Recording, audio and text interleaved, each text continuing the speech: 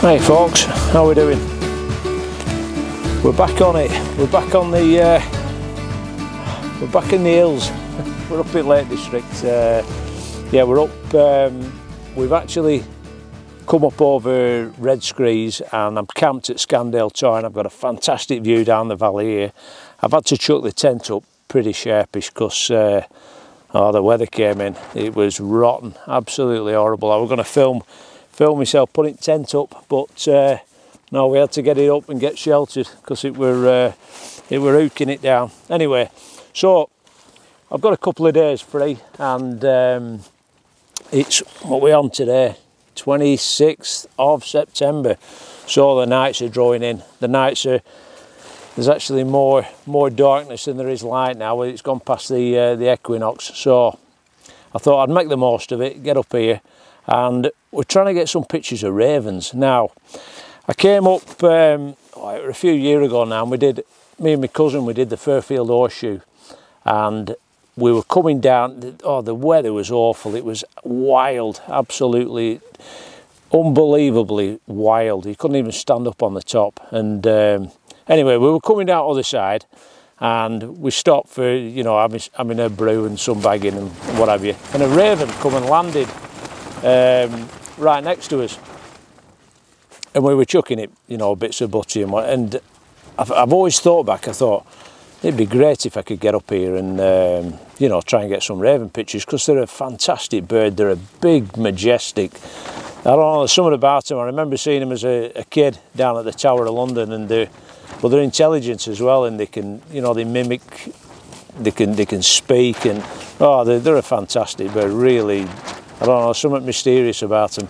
Anyway, I thought we'll have a do. So we've come up, we've brought the camping gear, we're doing an overnighter. I'm going to show you what I brought in the bag, because when you're doing something like this, you've got to be careful. It's really interchangeable, the weather up here. It's, you know, 1 minute it's sunny, next minute it's absolutely blowing and hooling. You can get in bother if you're not careful, so you've got to bring the right stuff with you. I set off in a t-shirt, and within half an hour I had everything on. You know, the weather had come in, so yeah, you've got to have your wits about you. I've actually sent my missus a what 3 words location, so she knows where I'm camping. Told her what time I'm going to be back. You know, if I'm not back 2 hours after that, you know, it's time to ring someone up. I might have, you don't know, you've no phone signal up here, so you could have come a cropper and bust your leg or something like that. So yeah, just things to be aware of. So what we're going to do, I mean, it's getting, there's a raven up there. I'm just below a crag. In fact, I'll just spin you around.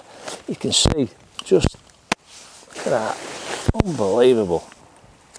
I don't even know if you can make them out, but there's 3 of them there, 4 of them.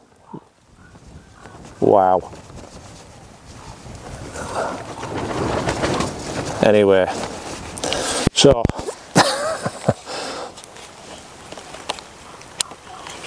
there you go. There's plenty about. So whether we get any pictures or not, it's another thing, but we'll have a do. So yeah, we're gonna have a look what's in the bag. I'll show you what I brought with me. We're gonna get some food on, because it's time's now, it's 4:45 now, so it's getting on a bit. We'll get our bed made up. Tent's well anchored down. I've put 2 pegs on it because it's windy and all. So yeah, that's what we're going to do. We're going to see if we can get some pictures of some ravens. I'm going to get another layer on because it's getting a bit cold. And yeah, we'll see you in a bit.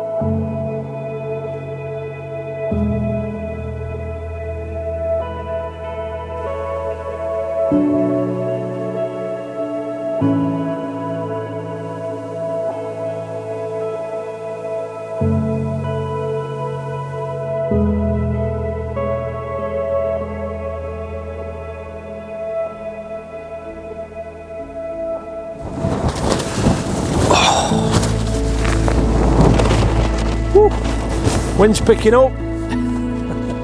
Right, let's have a look. Let's get under here. Right, let's have a look what we brought with us. So, first off, we're on the Shimoda X70, which is the big bag. When I come up in hills, I need this bag for the capacity. Alright, because it's got a big roll top on it, so it enables me to put the tent in, sleeping bag, etc, etc. Big pockets in the side, I can actually fit the tent in the side pocket. So Shimoda X70, excellent bag, very good bag. Right, so sleep system, we've got Trekology UL 140 mat. It's a thick mat, it's really comfortable. It's not a lot heavier than me Thermarest, and I get a better night's sleep on it. It's got an internal pump, fantastic mat. Sleeping bag wise, now I was going to bring me 4-season bag because it's going to get a bit perky tonight, but it's too big. It's a big bag. Now I brought this, it's a 2-stroke 3-season one, a Van Gogh. As a backup, I brought a silk liner. Apparently a silk liner will add another season onto your bag, so all being well we should be warm enough. We're on that nice mat as well, so we're plenty of you know, space between the ground and our body, so we'll have long johns on as well. So little bag of spare clothes in a dry bag. Always put them in a dry bag, because if you get absolutely sopping wet, they'll still be dry. Just the basics, like I said, long johns, thermal top, t-shirt, undies, a couple of pair of spare socks, the minimum stuff. Okay, first aid kit, yep, essential when you're up in the mountains. Little wash bag, a few essentials in, toothpaste, toothbrush, etc. Right, let's have a look. Cooking wise, right, I brought me Primus. I've got a few stoves. I've not brought any gas with me today, so this is the Primus Omnifuel. It's absolutely brilliant. I bought it for bike packing, and the beauty of it is it'll run off pretty much anything. So that's the fuel bottle.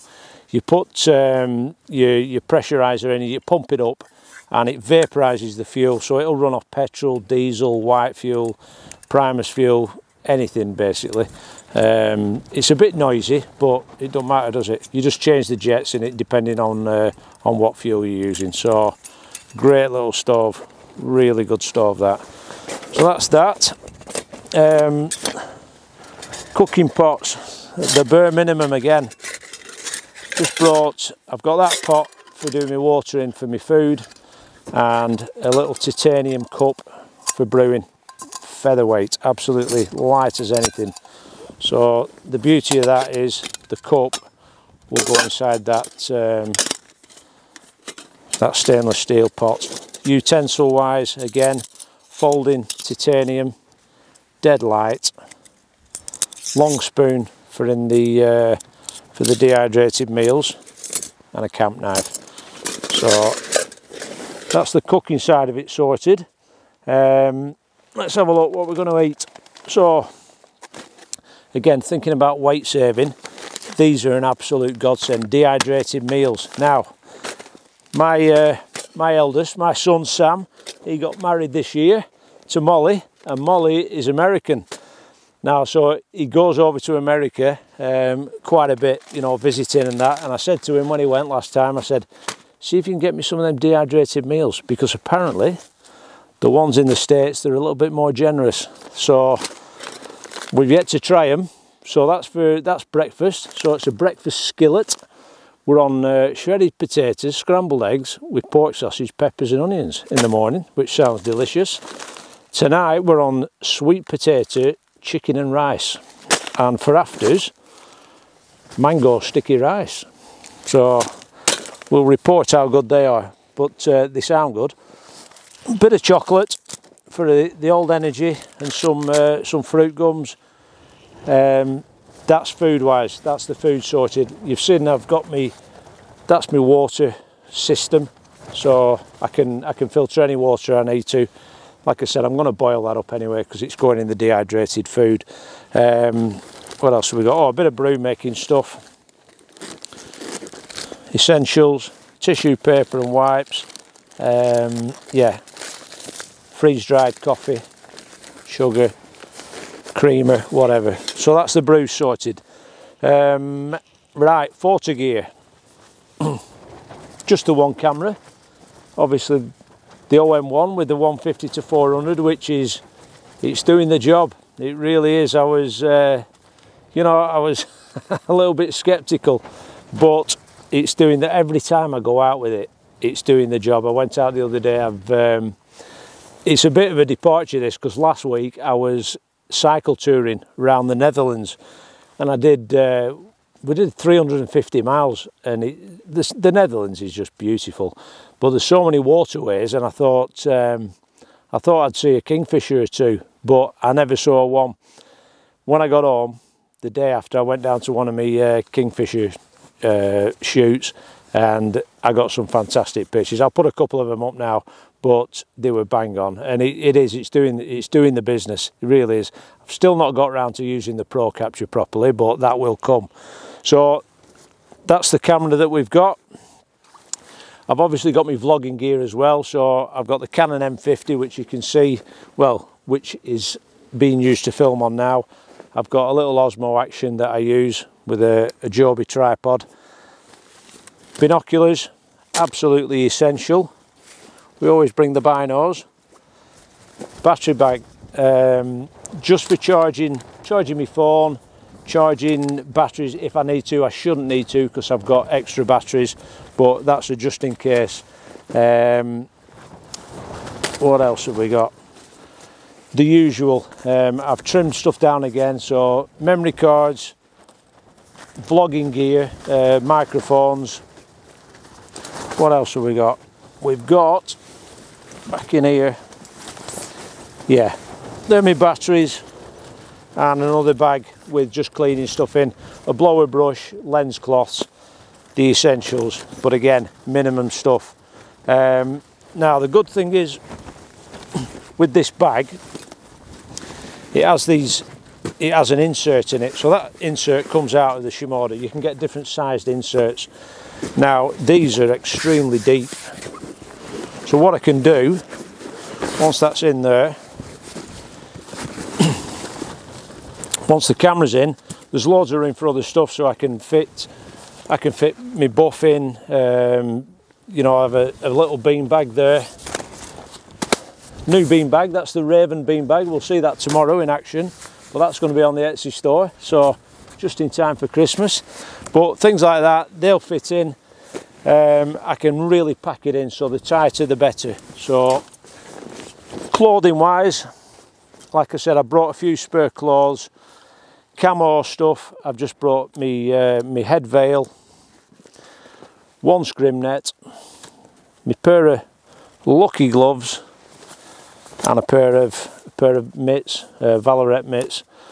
Like I said before, I set off. It was lovely when I set off wearing a t-shirt, and then before you know, half an hour, I had everything on, and it was cold, and I had them on as well because my hands were getting cold.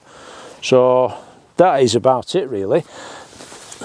Really important thing as well, if you do come up into the hills, just be careful, because it's quite a hostile environment, really. Some people, they kind of, I don't know, they bat it off and look at the weather, they think it's going to be fine, and they don't prepare for every eventuality. Bring a map with you. Bring a map and a compass, because the weather can come down and you can get lost. You don't think it can get as bad as it does, but yeah, you can become unstuck. Don't rely on mobile phones and electronic devices, even GPSs. You know, the batteries can go flat on them. So an idea to have a map and compass and learn how to use them. It's no good having a map and compass if you don't know how to use them. All right, so yeah, that's about it. That's the gear that I bring when I'm on a trip like this up in the hills. Time for tea.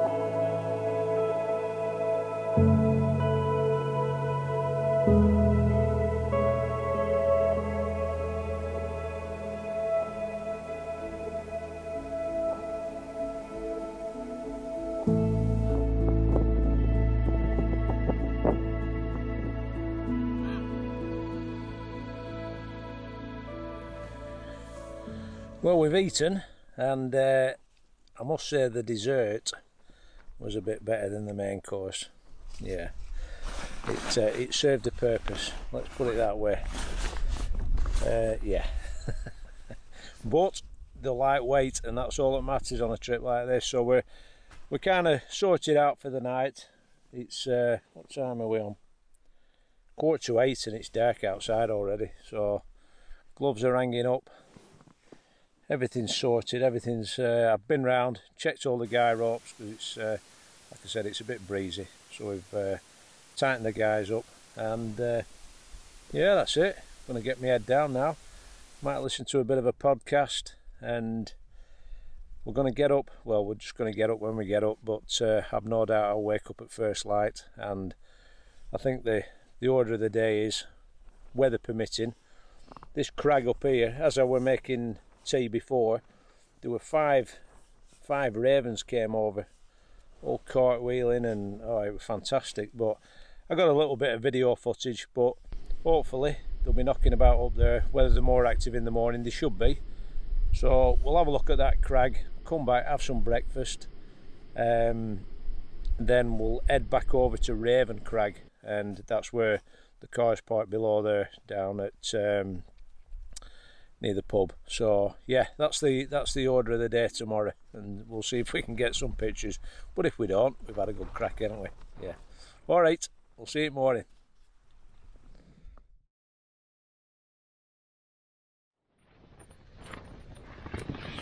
Morning, folks. That was a wild night. That was I thought we were going to take off at one point. It's still a bit it's gusting. I thought the tent stood up. Well, I think it did. We're still here anyway, so it's look outside. Decent forecast today. There we go. That's the view.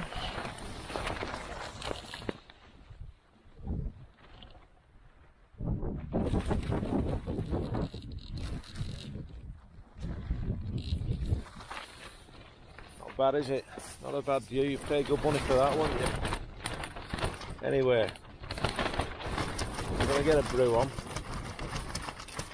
See, it got cold and all. So we're glad I put this silk liner in. Thing is, I wrapped my fleece around my feet as well because my feet were cold. It did the job. Yeah. Right, let's get a brew on.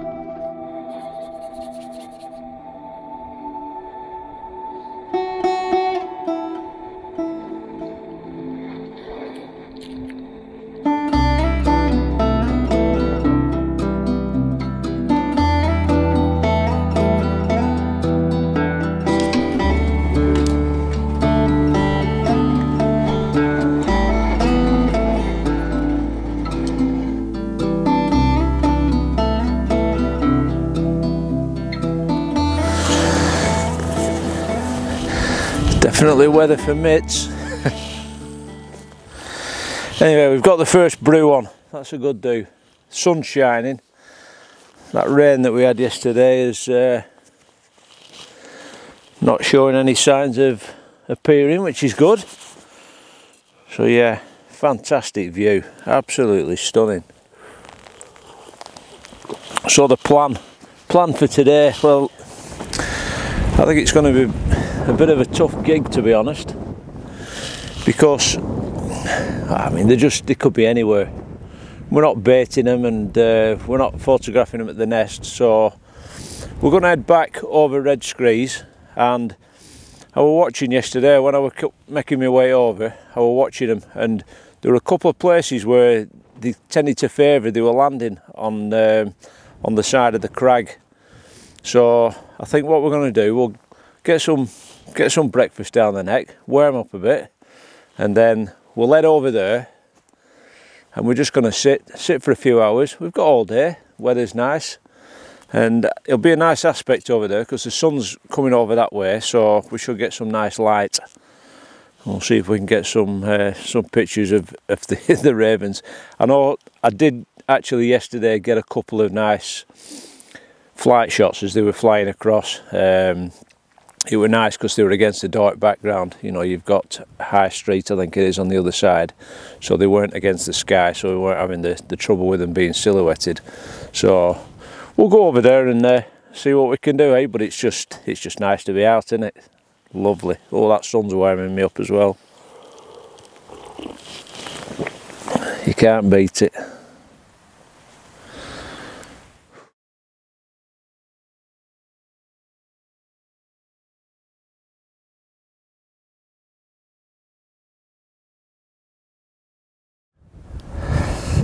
Well, there we go, that's camp.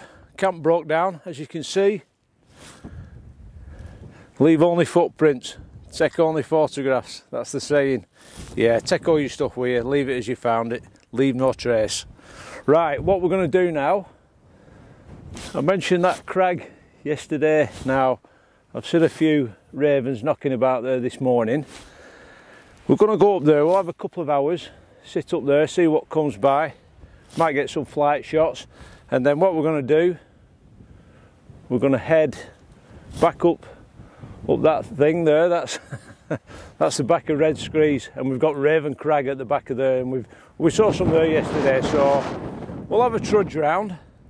We'll get Big Bertha back on the back, and yeah, see what we can see.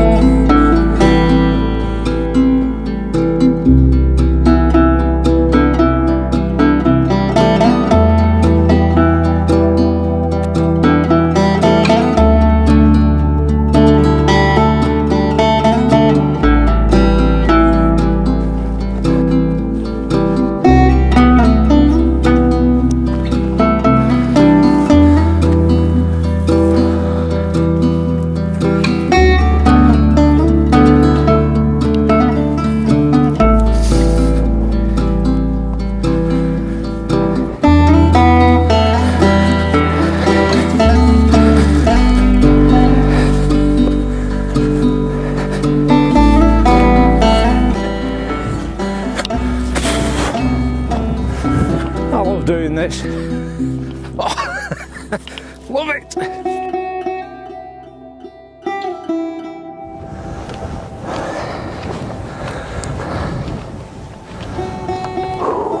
This looks like a decent spot. What a view.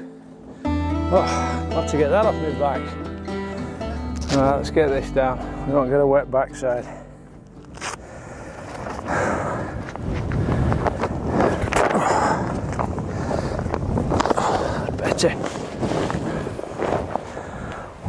Wow.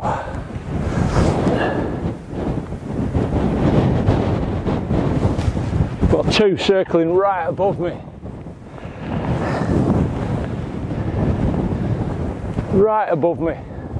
I mean, this is real, I'm going to put my hat on, real hit and miss photography, to be honest, because I have no idea where they're going to land. I think the best we can hope for in this particular area is some flight shots. If we get them coming past, all well and good. Hopefully against the crags. I'll show you. Let's have a look.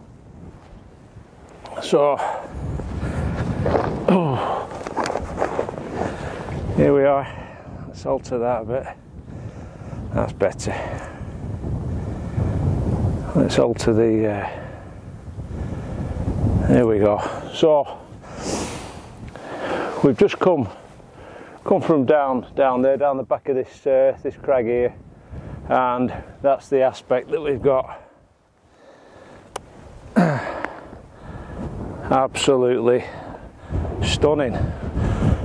So hopefully, you know, we might get some ravens doing some low passes along there, and we'll try and do a bit of flight, just get some flight shots.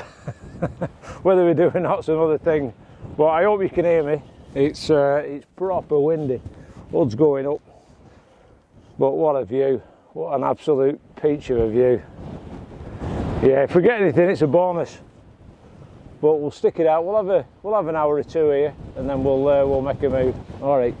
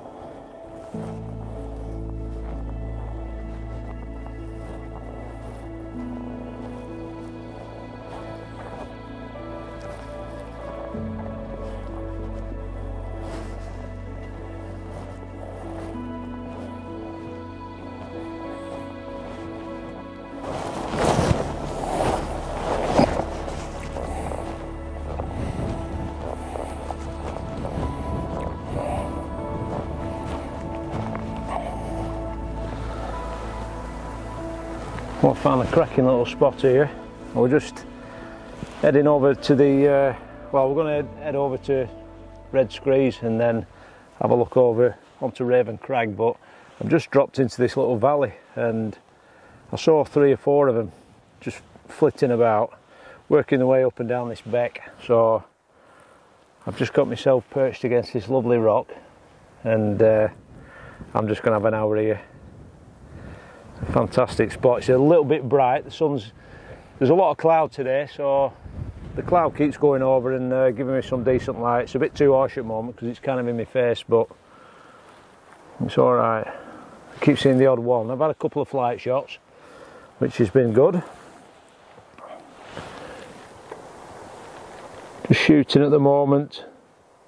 Well, ISO is 500 and it's giving me 1.5 of a second, which is, it's too fast really for you know, for this kind of stuff, because they're a pretty slow flying bird, to be honest, unless they go into that dive.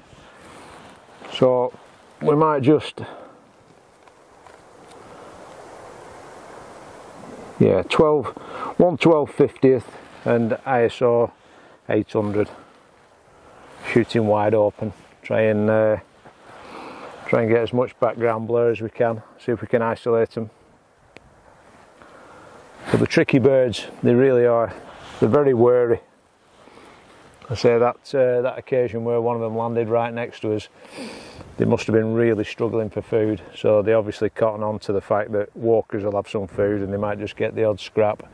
But at the moment, this time of year, there's obviously plenty of food about, so they're not having to scavenge off hill walkers. Oh, there's one.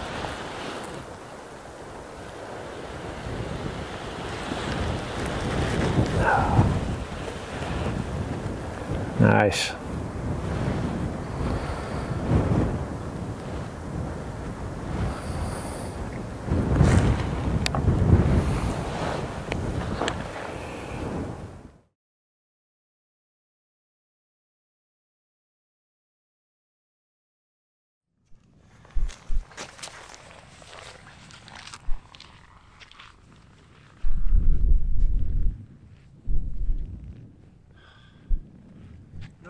Not happening. Not happening. It's too heavy.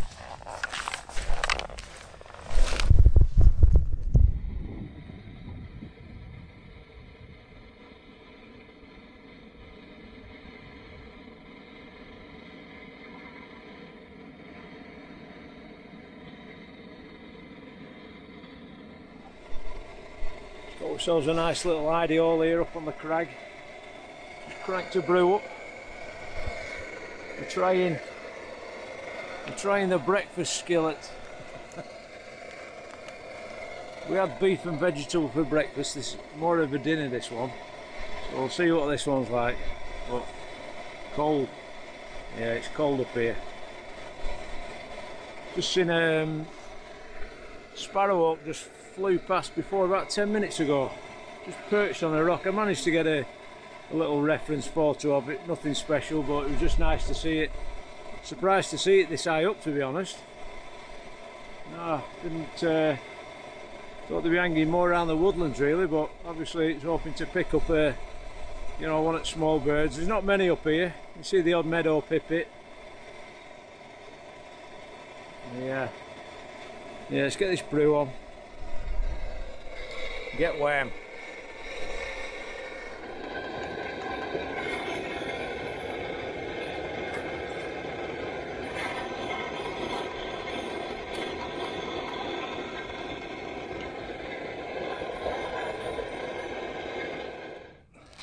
Right, we've decided staying put is definitely the best policy for photographing these ravens, because they range for, I don't know, they seem to range for miles and miles. I've watched them and they go right into the other valley, out of sight, and you haven't got a chance, to be honest, you know, if you're chasing them around. So I'm just below Red Screes now. I've got a fantastic view. Look at that. Absolutely amazing. So we spotted them yesterday down on this crag face here. So I'm just going to have a couple of hours here, watch the world go by. You never know, they might land. You never know. What a place. So really, it's been a lesson in, well, it's not been a failure. I've got a few pictures and I'll put them up. Not so much video, but we might have a bit more after this this little couple of hours we're going to do. But it's just a case of getting out there, isn't it? It's good research. You know, I know now that don't go chasing ravens around, because they're wary, they're proper cute, they're difficult. As soon as they see you, you know, making a move, they're away. So I think it's just a case of getting bedded down, find a favourite spot, you know, and if you can get them on a sheep carcass or a deer carcass in the winter, that's going to be a good, definitely a good ploy, you know, get a hide set up. But that's for another day. So thanks for joining me. Hope you've enjoyed it. It's been a trudge, but we've enjoyed it. It's good. Got a few miles in the legs. Yeah, good camp last night. Wild and windy. Had some good food, and yeah, I've enjoyed it. Not the we've not got the best pictures in the world, but we've seen them. We've got a few snaps, mostly reference pictures, to be honest. But no, it's been all right. So thanks again. Thanks for joining us. Don't forget to like, hit the subscribe button. It helps the channel out massively, and we'll see you on the next one.